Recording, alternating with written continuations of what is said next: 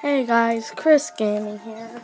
I'm sorry I don't have footage of me getting to this point, but what I've done is gotten past the Lost Kingdom without triggering klepto.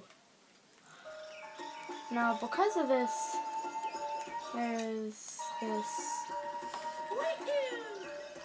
something happens. Klepto goes to a different spot. Now this means that the Lost Kingdom has been changed. And since I'll show you what happens when you get into Klepto's new trigger range, which is up here. He grabs your cap and he flies off to a different spot than usual. Now this is really interesting that Nintendo would program something completely different if you skip klepto. So, it's quite interesting.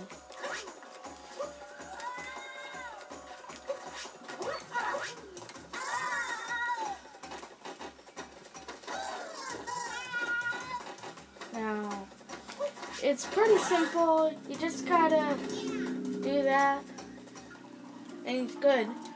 Now, one thing to tell you, I started a new file to get to this point, but I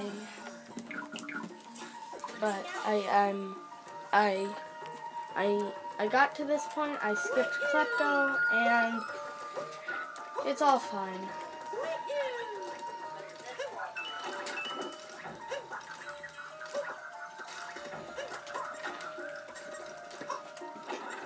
So, well, that was what happens if you skip klepto and then you come back. Well, it was great.